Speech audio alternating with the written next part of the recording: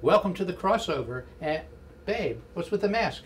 Well, I just wanted to make it a point to everybody watching today that at the time of this filming, it's June 2020, and we've just gone through crazy pandemic worldwide.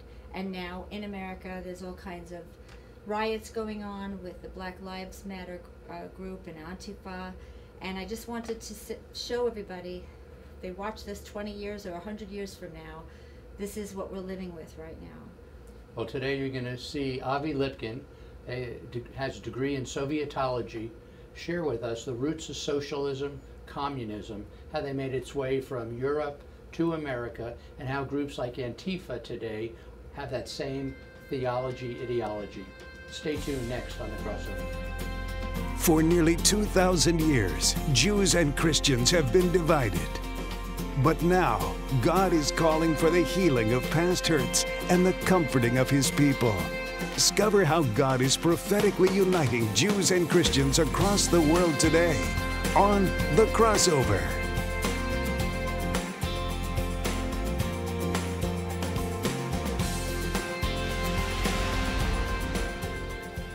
Avi, welcome to The Crossover again. Good to be back. Good to have you back.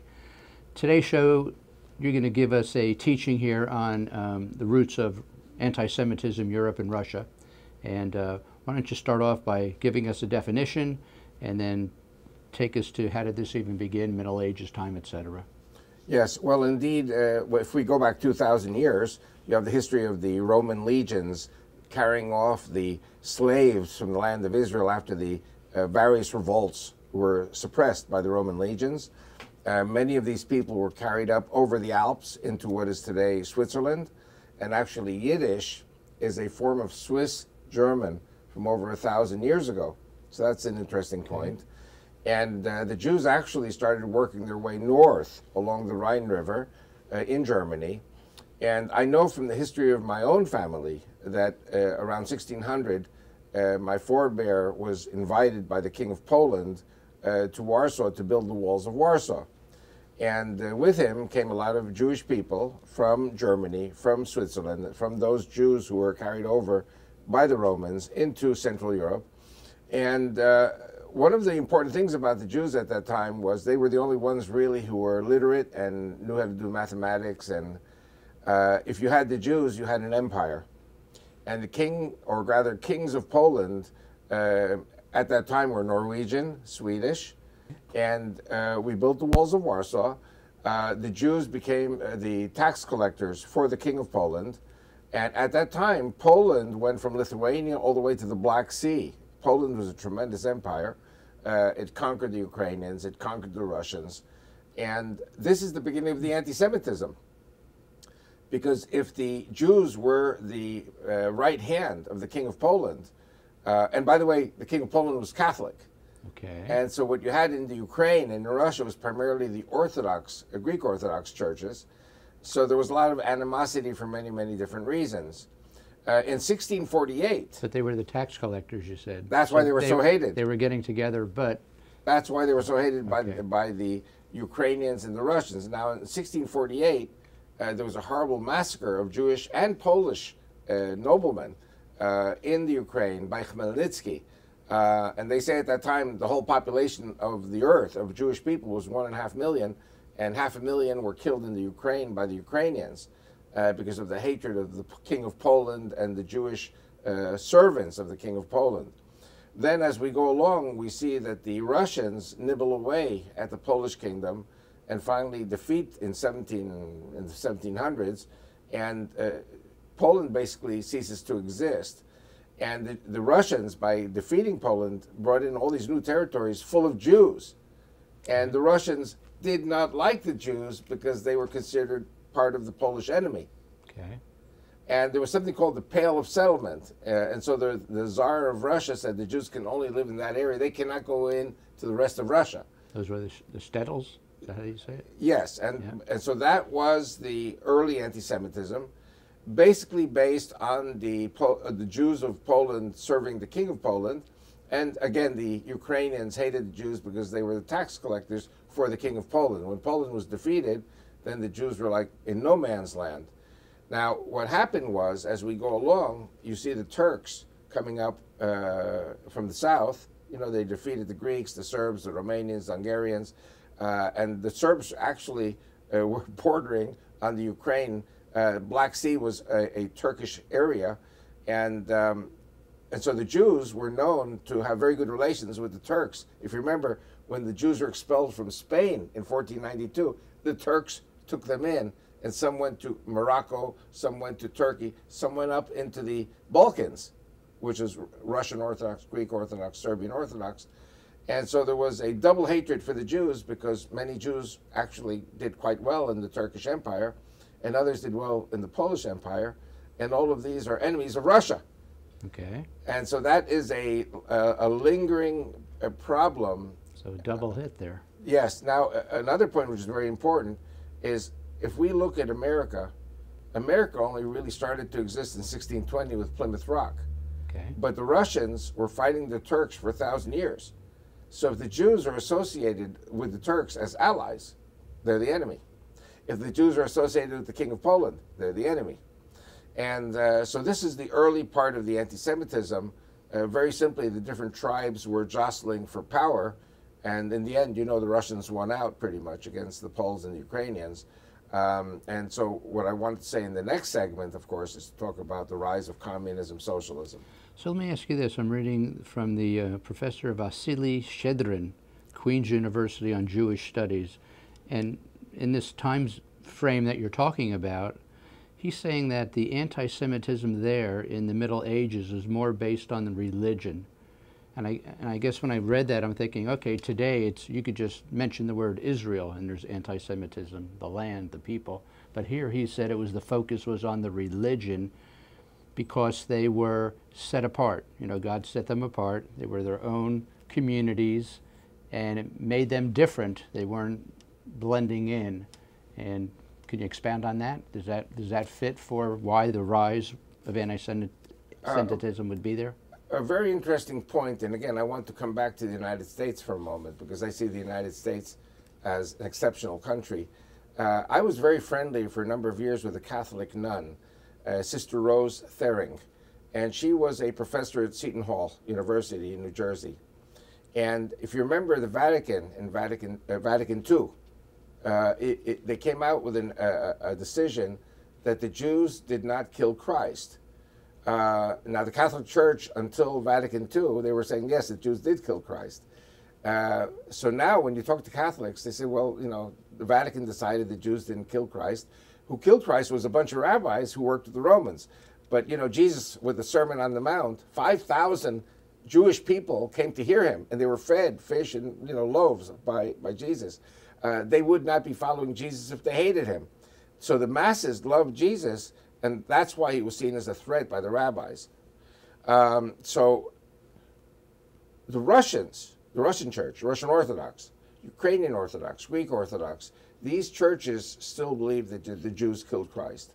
So, but in those days, everybody thought that the Jews killed Christ. So we were Christ. By the way, the Irish also thought we killed Christ. So Jewish kids would get beaten up in Brooklyn, you know, that kind of a thing. But praise God, the Catholic Church abandoned that, and so it's obvious Protestants abandoned that a long time ago. So Avi, hold that right there. Yeah. We got to take a break. Stay tuned. We'll be back in a minute.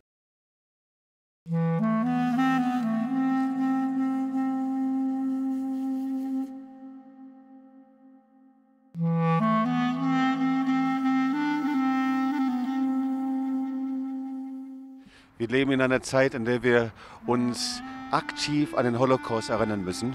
We are living at a time when we need to actively remember the Holocaust. Aber wenn wir nicht wissen, was der Holocaust war, der Tod von 6 Millionen Juden, die Verantwortung von Menschen, die geschwiegen haben, dann können wir nicht Verantwortung für die Zukunft nehmen. But unless we know what the Holocaust was, the deaths of 6 million people, we will never be able to take responsibility for the future. Wir erleben, wie der Antisemitismus in einer ungeheuren Art und Weise in Europa und auch in Amerika wieder explodiert. And we're currently seeing a tremendous explosion of anti-Semitism in America and in Europe again. Und ich wünsche sehr, dass dieser Park und dieses Gelände dazu dient, gemeinsam zu lernen und die Stimme zu erheben. And I really wish that this park will serve the purpose for learning together and raising our voices together. During World War II, I was a young child, 7 years old, and my father and family were dislocated from our home. And as that happened, my father was taken to the Jasenovac camp, which is in Croatia, on the river Sava. And I realized that after doing research with some friends, that this was a location and a duty of our people living here to remember and do something about the remembrance of over 700,000 people, of which there were 20,000 children.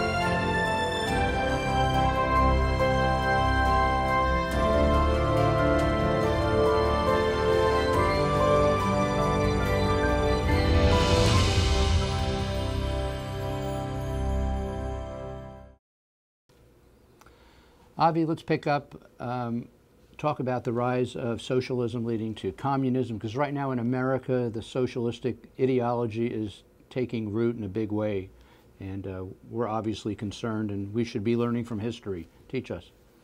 Very correct. In 1648, as I said before, the population of the Jewish people is 1.5 million throughout the world.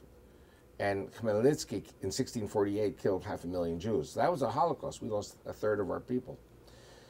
But what happened was 100 years, 200 years later, because of the improvement of medicine, the Jews jumped to 18 million. Wow. And this was, of course, mostly in the Eastern European areas. And this increased the anti-Semitism because the Jews were seen as a foreign element threatening to take over the area. Now, when you look at the, I don't know if you remember Fiddler on the Roof. Sure. And Tevye is yelling at God, pointing his finger, and said, "Why did you choose us as a chosen people?" The people of Anatevka. Anatevka. Why don't you go choose some other people? Because this business of being the chosen people got us into a lot of trouble, and a lot of people were killed and persecuted and expelled, like from Anatevka. And what happened was, okay, and this is the part that leads us to where we are today in America also, okay, that whereas the Jews who came to America in the 1600s and 1700s and 1800s and participated in the American Revolution and participated in the Civil War were by and large embraced by America's Protestants, okay? Now, in Europe, it wasn't like that. In Europe, the Christianity of that time hated the Jews, feared the Jews as they grew so much in numbers, and the persecution of the Jews was such that a lot of these Jews who actually lived very much in poverty were saying, you know what, if being the chosen people means we get slaughtered and persecuted and expelled, there's something wrong with God. Let's abolish God. And so a lot of Jewish people, but also non-Jews, became socialists and communists. And in Christianity, you have a term called the one new man in Christ. Okay, you're right. Well, in socialism, communism, they have the one new man in Marx. So you can be an atheist and still hold your Jewish identity? Jewish identity, but you abandon faith in God. You're only ethnically Jewish. You don't pray, you don't put on phylacteries, you don't keep kosher, you don't keep Shabbat, take your kippah off. And so a lot of these communists and socialists said, you know what, we don't need God, he's only trouble for us. So what happens here... Because they were emancipated into Europe, they were growing, they were doing emancipated, well. They didn't need God anymore. Okay. And as a result, what happened was the Eastern European Christians, who were either Catholic or Orthodox, hated the Jews also because now they became anti-God. Okay. So it could win either way. It was a third strike against the Jewish people. Now, something very important. When you have the Bolshevik Revolution in 1917, the Bolsheviks were crazy and very megalomaniac in the sense that they wanted to conquer Poland, they wanted to conquer Germany, they wanted to spread the Bolshevik Revolution all over Europe. And so, for example, my grandfather actually fought in the Polish army against the Soviets. Oh. But who was leading the Soviet army? Trotsky. Trotsky and senior Jewish leaders were all in this international war against the bourgeoisie, against the religious groups. And so what happened was the Polish hated them because they were communists. The Ukrainians hated them. And in 1920, there was a civil war between the Ukraine and the Red Russians, the Bolsheviks, who were led by the Jews. Okay. And so the whites, or shall I say the Ukrainian nationalists under Petlura, Semyon Petlura, they killed 500,000 Jews in the civil war in 1920. And Jabotinsky, who was a great Jewish Russian leader, said, this is a sign, this is in 1920, this is a sign of what's going to happen in the future. He didn't know about Hitler in 1920. Right. But he said, evacuate, liquidate the diaspora, or the diaspora will liquidate you. Wow. And so what we see happening... And who said that? Jabotinsky said that. I say it also today in America. Yes. Because I see things happening here in America that we need to talk about. Now, regarding the American reality, the Jews who came here, the 1600s, 1700s, 1800s, intermarried with the Christians and disappeared, basically. So who are the Jews today? These are the Jews who came from Poland, Russia, Nazi Germany, and the Catholic Inquisition. And they are socialists and communists, and they ban God. They come to America, and the what we call the white Anglo-Saxon Protestants, which also includes black people and Chinese and Hindus and all these others who are Protestant denominations, they are not seen as friends by the Jews, even though they are very, very friendly to the Jews here in America. And so the only way that'll ever change, of course, is one of two ways. Either when the Jews pick up and move to Israel, which is what I'm asking the Jews to do, or if the Jews stay here and send their kids to college and the kids intermarry with Christians. And what we see from the Christians in America is love. And so the Jews are embraced by this Judeo-Christian Western civilization and democracy and love. And then they realize that the Christians are not the same bad Christians of Europe. Okay. And they may come back to their God through that too? Some of them come back to God through Christianity, through the Messianic movements. But like I said before, we face today a threat, and that's another story completely, from Islamic terrorism that believes that the Jews must all be annihilated. So whereas we were allies with the Turks and with the Arabs 1,000 years ago and 500 years ago, today they are the ones who want to destroy us, and the Christians are the ones who are defending us, at least some of the Christians. For nearly 2,000 years, Jews and Christians have been divided. But now God is calling for the healing of past hurts and the comforting of His people. Discover how God is prophetically uniting Jews and Christians across the world today on The Crossover. The Crossover exists to communicate to the Jewish community that there is a growing group of Christians who love them unconditionally. The focus of the Crossover program is to promote a greater understanding of the differences and similarities between Jewish and Christian customs, history, and theology, while encouraging a closer walk with the God of Abraham, Isaac, and Jacob. As a second-generation Holocaust survivor, Rosalie's Jewish heritage includes parents who were protected from the Nazis by Christians. Yet for more than a decade, Mitch and Rosalie searched for meaning in life in the New Age movement. But after returning to their Judeo-Christian roots, they discovered God's purpose for their lives: to rebuild bridges between Christians and Jews. Now through TV, radio, the internet, speaking engagements, the healing room, and print and video resources, they are reuniting Jews and Christians in fulfillment of biblical prophecy. Join Mitch and Rosalie as they tackle tough topics and welcome dynamic guests on The Crossover. The Promised Land. And I also tried to make it very clear to the Christians all over the world that they are threatened to the same extent as the Jews and Israel are threatened. And I also say basically that Jews and Christians are waiting for the Messiah, who is a Jew from Israel who speaks Hebrew. And that Messiah is going to come to Jerusalem. And so Christians share this faith with the Jews. The Hebraic roots of Christianity. And we begin looking at Jesus through Jewish spectacles and not our Texas spectacles or American spectacles or even Western culture spectacles. He's so much more glorious. He's so much more grand. It does not in any way detract from the fact that he's the Son of God, the risen Savior, but he's also a man. Judaism 101. Many times people ask, what is a Jew? Is it a race? Is it a people? Is it a culture? Jewish-Christian relations. Bible, fact or fiction? For more information on the Crossover and the Crossover Project, contact Rosalie Jerome or log on to our website.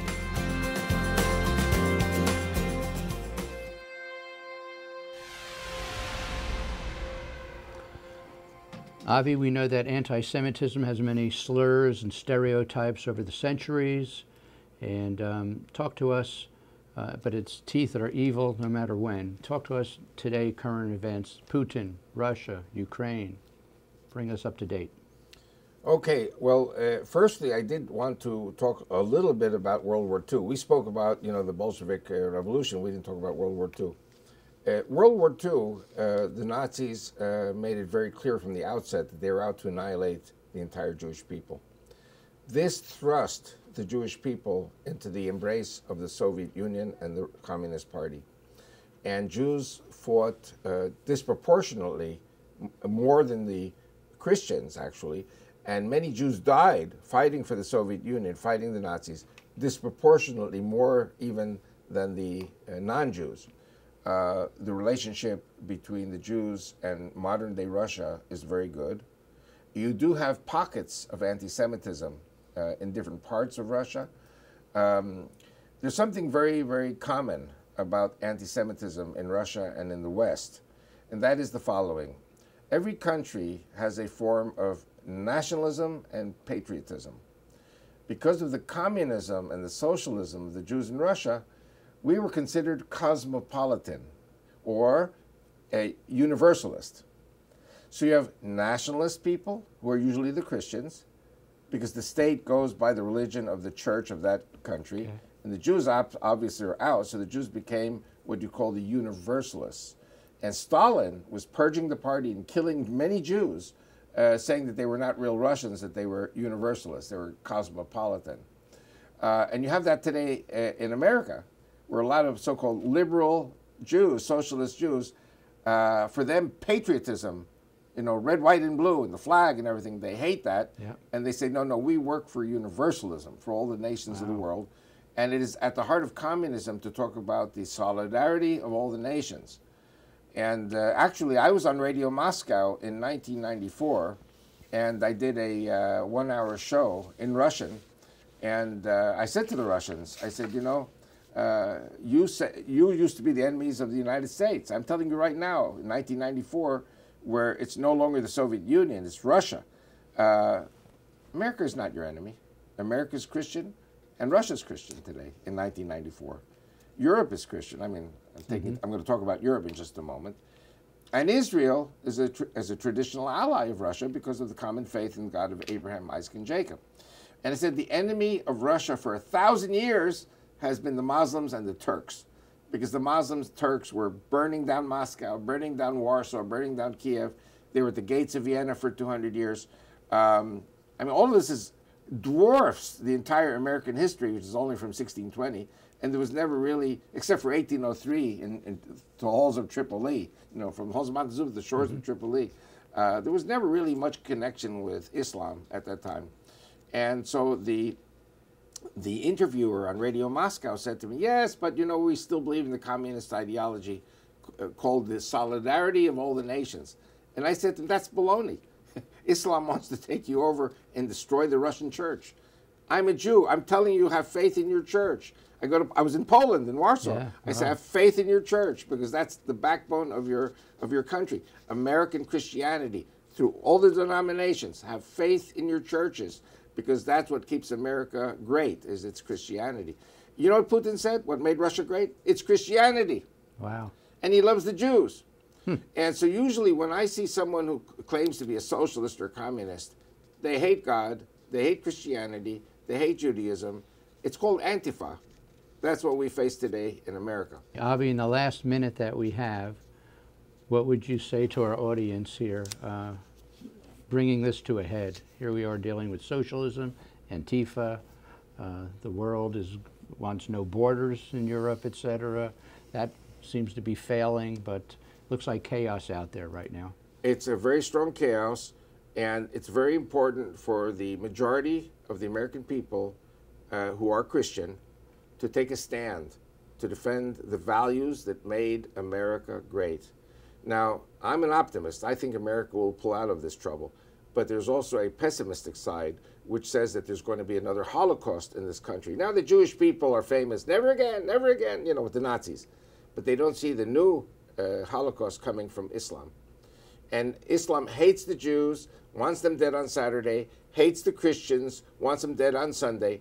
And I think Jews and Christians need to all of a sudden shift gears or change the diskette and understand that the future of America, the future of Israel, the future of Russia is tied up in God and in the Bible and those things that unite all of us. That's a good ending word right there, Avi. Thank you. We thank you for coming and being with us again. And stay tuned. We'll be right back on The Crossover. Babe, an amazing show, relevant, learned a lot. Yes, in fact, I lived in Switzerland for 3 years, and I did not know that Yiddish comes from Schweizerdeutsch. That was pretty fascinating. It's from that language, not German, but Schweizerdeutsch.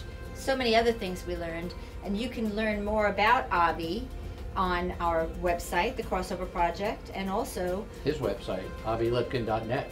And he's got plenty of books. It's fascinating to know that we have Avi Lipkin on our advisory board with the Holocaust Remembrance Association as well, because these are prophetic times and God is at work, and we need people like that to help us through the course. Join Mitch and Rosalie as they reach an ever-growing worldwide audience through The Crossover. We invite you to become a Crossover partner right now by calling the number on your screen.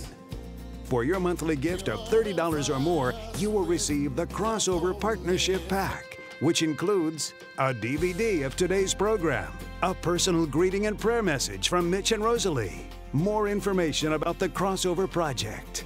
As you continue to support the Crossover each month, you will receive a new Crossover DVD, a monthly ministry report, and your name will be added to the Healing Room. Call now or log on to our website and join the growing family of Crossover partners. And be sure to join us again next week as Mitch and Rosalie tackle timely topics and welcome dynamic guests on The Crossover. Lord God of Abraham, Isaac and Israel.